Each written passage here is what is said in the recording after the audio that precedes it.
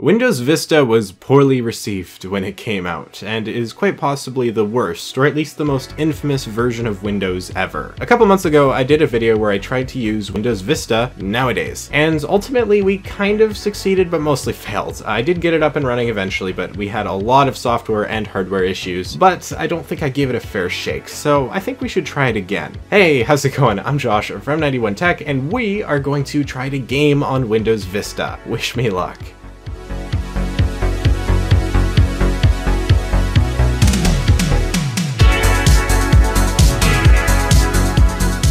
Alright, so before we get into this, I will have timestamps in the description below to all the games and everything that ends up happening if you want to skip ahead, but let's start with meeting the PC. So this is the same PC we used for the last Vista video. We're looking at an Intel Core 2 Duo E7400 clocked at 2.8 GHz. We have 4 GB of DDR2 Patriot RAM, an NVIDIA GeForce GTX 750 Ti, a 250 GB Kingston SSD that is professionally taped into the drive bay, a kind of sketchy 450 watt power supply that seems to be holding up for now, and that's about it. This system isn't great by any stretch of the imagination, but it's more than enough for Windows Vista. The computer might look boring, and well, it kind of is. The case is Cooler Master, so there's that, but it's pretty typical of the era basic black box. Since 'tis the season, I attempted adding some RGB, and I think that helped spice things up a little. You might be wondering why a GTX 750 Ti, and the answer I would want to give you is because Windows Vista has drivers for the 750 Ti, same with Windows XP, which is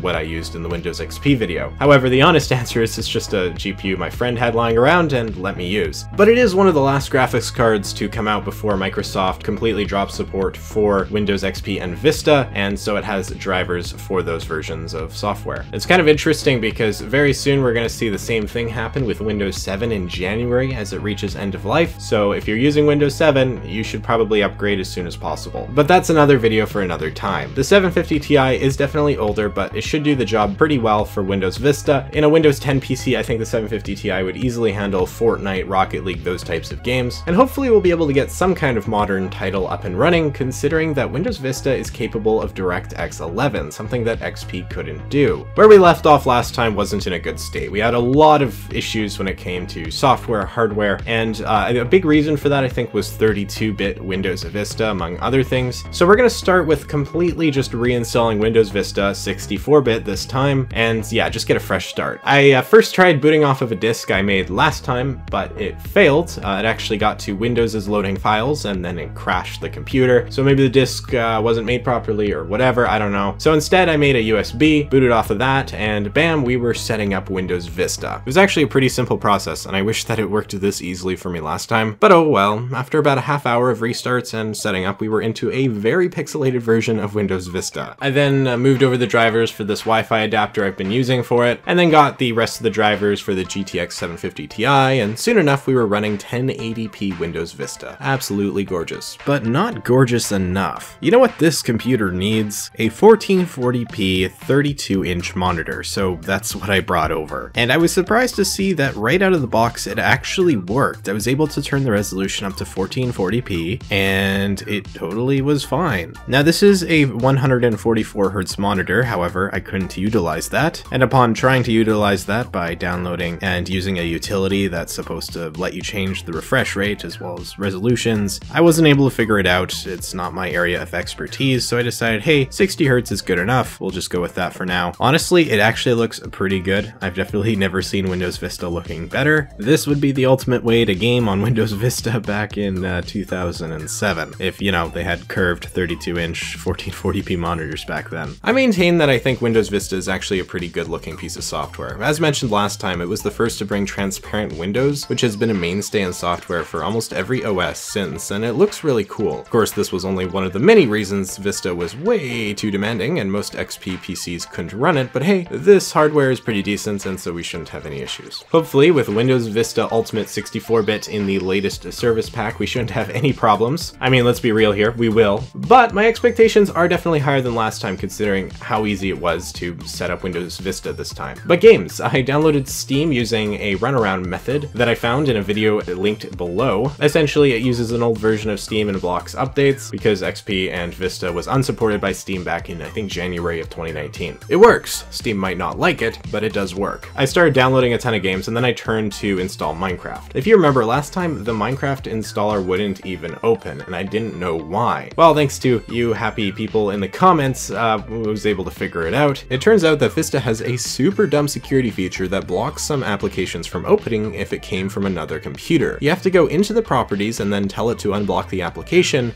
and after doing so, the Minecraft installer finally opened and I was able to get it installed. Before we start Minecraft, I also tried to download the Epic game launcher so we could try Fortnite, and shockingly it wouldn't install. Epic's minimum requirements include Windows 7, so that wasn't happening. I wanted to start things off with 3D Mark as it would give us an impression of how good or bad the system really is, and it wouldn't open. The system requirements do say Windows 7, so I guess that's it, and hopefully this doesn't become a trend as we try to play more games. Let's start this off super easy with Half-Life 2. That's a game pretty much any computer in the world can run. It's extremely well optimized thanks to the Source engine, and it actually isn't a bad looking game, especially for 2004, I think. And sure enough, I was able to boot into that and had no problems whatsoever. If you remember last time, as soon as it got to the menus, it actually crashed like the whole computer. So this is definitely improvement and a good sign. All right, let's give Minecraft a shot. Technically, Minecraft is now supported only on Windows 7 and up, but downloading the legacy launcher, you can still play up to, I believe, 1.11.2. There likely is a way to get around this and play the newest version, but I think for this video, playing 1.11 is more than good enough to at least gauge how it performs. And I was surprised how long it took to get into a game and actually load in the world. I would assume the CPU is holding things back as the GPU is actually still kind of half decent, and running around we definitely aren't getting anything remotely close to a consistent FPS. When I capped it at 60 instead of 120, things definitely got better, but it's still not ideal, and I actually think Minecraft may have ran better on Windows XP when I did that video a few months ago, oddly enough. Regardless, I did find a village and killed a few villagers, so there's that. No reason to really include that, but here we are. But let's try CSGO, a game that is often brought up when it comes to low-spec hardware. It loads up just fine and I'm able to get in game, which is already an improvement over the Windows XP computer that crashed during the loading screens. However, once I got into game, there was zero consistency in the frame rate. We usually stick around 30 FPS, but the game really doesn't want to stay there. We got anywhere from 20 frames to I think even 70 at a couple points. This is on a lower resolution of 1080p, by the way, not 1440. I tried VSync, but the game still wasn't able to even push 60 FPS, even with the lower graphics settings. I don't know why this was, because a GTX 750 Ti should be able to do way better than it is, so similar to Minecraft, I have to assume the CPU is bottlenecking what should otherwise be a pretty usable experience. So far the results have been largely disappointing, but I still have hope. I put on Tomb Raider, a classic when it comes to PC testing, and loaded up the benchmark. To my surprise, we actually were pretty consistent, and watching it felt pretty smooth. The end result was an average of 51 frames per second, which isn't half bad considering we were on medium to high settings and pushing 1440p. This has easily been the most impressive experiment yet, and reaffirms to me that this PC should be more capable than what we've experienced thus far. I wanted to play Rocket League as that is an esports title that a GTX 750 Ti should be able to run, but we crashed upon trying to launch it, so unfortunately that isn't happening. I also tried Dirt 3, and again we crashed. You starting to notice a trend here? Unfortunately, due to the Windows 7 requirements that most semi-modern games have, all these games just won't run on Windows Vista. The sweet spot for games that are compatible with Vista but not with Windows XP, which is really what I was curious about going into this, is a lot of DirectX 11 games that came out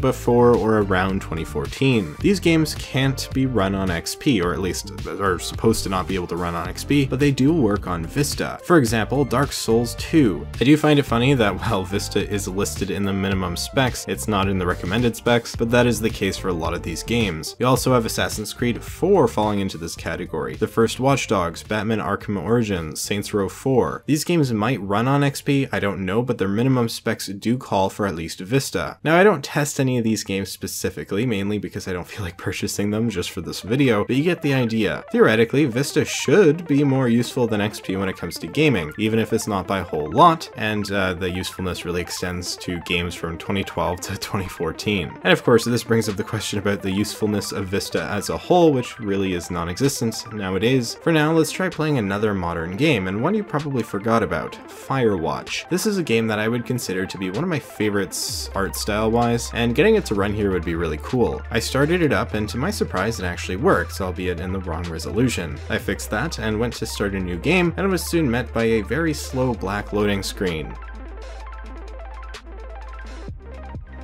Alright, obviously this is a joke. Skyrim didn't magically start playing, but this is one of the games I want to test. Firewatch never did get past that loading screen, unfortunately. But yeah, here's Skyrim. This is the original version, not the special edition, and as you would hope, it seems to be running decently well, on high settings and averaging upwards of 60 frames per second. Of course, nothing super intensive is happening in the carriage sequence, but this is a good indicator that Skyrim would be pretty playable. Last but not least for games, I want to try the newly released Master Chief Collection. Of course, it's not the whole collection right now, it's just Halo Reach, but hey, that's the best Halo game anyways, so I'm gonna get just destroyed in the comments. Anyways, trying to load it up, we actually do see like the launcher screen, kind of. It shows the anti-cheat stuff, and weirdly enough, once the loading bar completes, it tells me that I don't have the anti-cheat software installed. Now this is odd, because it should do it automatically for me, shouldn't it? So I dug around in the source files for the Master Chief Collection, and I actually found a setup file for the anti-cheat software, so I tried that and installed it, and upon trying to play the Master Chief Collection again, I got this error. With a quick Googling, I found out that this error is just a basic incompatibility error, as in I'm not running the right version of Windows, so there's not a lot I can do about it, at least that I know of. That's unfortunate, because Halo Reach on a Windows Vista computer would have been kind of unique. Probably would have been the only person out there in the world at the moment playing Reach on Vista, but hey, at least I tried, right? And I think I'm about done testing games. You might think I haven't tried a lot, and that's fair enough, I suppose I haven't, but there isn't a whole lot of point. Of course, there's not much point of using Vista in the first place beyond being interesting, but I do think it is interesting. Vista was ahead of its time in a lot of ways, but it was also a disaster at launch. And by the time Microsoft fixed everything to the point where it was actually half decent, Windows 7 was out. And so there was never any point whatsoever to get Windows Vista over Windows XP. So most people went straight from XP to Windows 7. And it's too bad, to be honest, because the more I use Windows Vista, the more I like it, weirdly enough. Maybe it's just the novelty factor of it. It's so different from Windows XP and 7 and yet so similar to both of them. I don't know, I really like it. And in terms of hardware, this computer isn't anything special, but it is cool that it can at least play some slightly newer games. If I was to update it to Windows 10, this computer could honestly probably do a whole lot. And even if I updated it to Windows 7, you would see a huge jump when it comes to the type of games you could play, as well as the things you could do with it. And since End of Life is coming in January for Windows 7, maybe I'll give it a shot. It could be fun. But anyways, with that, I think I'm pretty much done here. Thank you so much for watching. If you found this video interesting, maybe hit that like button and consider subscribing for more content similar to this. You can always follow me on Twitter and Instagram at 91_tech. We have a community Discord that I'll have linked in the description, and I have merch still that is going to probably be around for another couple weeks, and then it's gone forever. So if you want merch, now's the time to pick it up. Anyways, thank you so much for watching. I'm Josh from 91 Tech, and I will see you all next time.